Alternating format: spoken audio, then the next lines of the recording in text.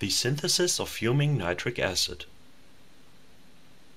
Attention! Sulfuric acid and fuming nitric acid can cause severe chemical burns on the skin and eyes. Fuming nitric acid can also cause damage of the respiratory tract and is an oxidizing agent. I don't take any responsibility for damage done to persons or property caused by the recreation of this experiment. The following experiment shows why usual lab gloves like this nitrile glove should not be worn while working with fuming nitric acid.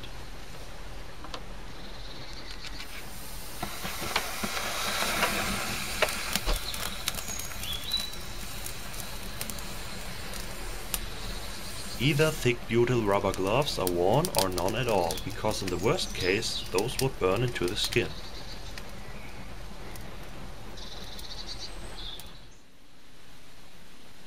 For the synthesis, the setup is a simple distillation with an oil bath. To the vacuum adapter, a gas washing flask filled with 10% sodium hydroxide solution is connected. All joints are greased with triboflone, but sulfuric acid could also be used to seal the joints. Other greases would react with the nitric acid.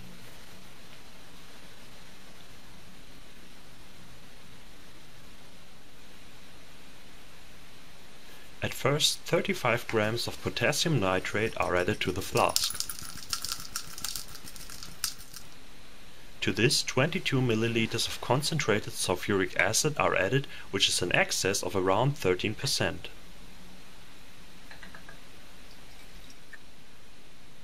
After the addition of the acid, fumes of nitric acid begin to form immediately.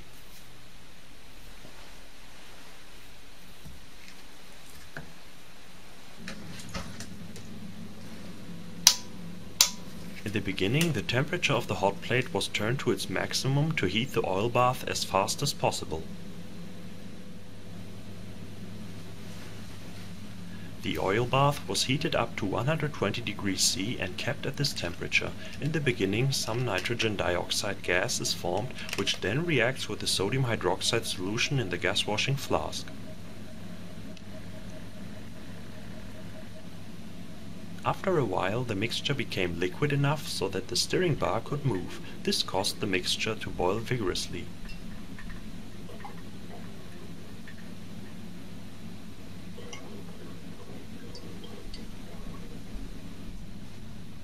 The formed nitrogen dioxide was then pushed away or dissolved by the nitric acid.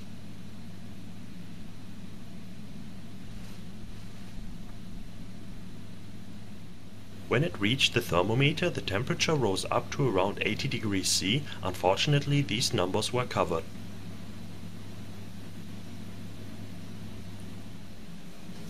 The nitric acid has a yellow color due to the dissolved nitrogen dioxide.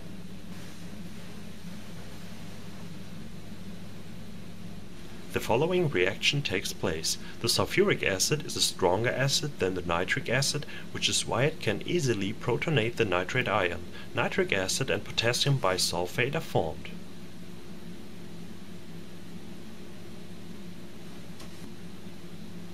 When the distillation slowed down and the decomposition of the nitric acid increased, the apparatus was isolated.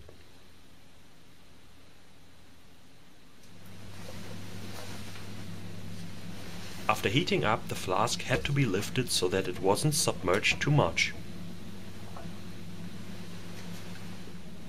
When the oil bath was kept between 130 and 150 degrees C, the decomposition stopped and the distillate became colorless. Above 150 degrees C, the decomposition slowly increased.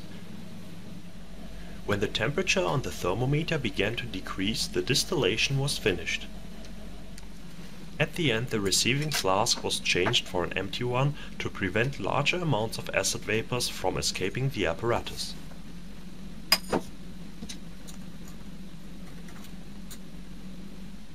While cooling down, the decomposition increased and more nitrogen dioxide was formed.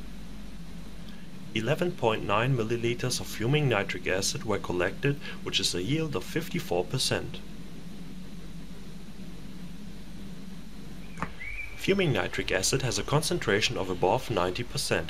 It has its name due to the property that it fumes on contact with air. On exposure to daylight, the nitric acid slowly decomposes and nitrogen dioxide is formed, so a drop was added to a large test tube and it was then closed with a stopper. After about 3 hours, a visible amount of nitrogen dioxide had formed.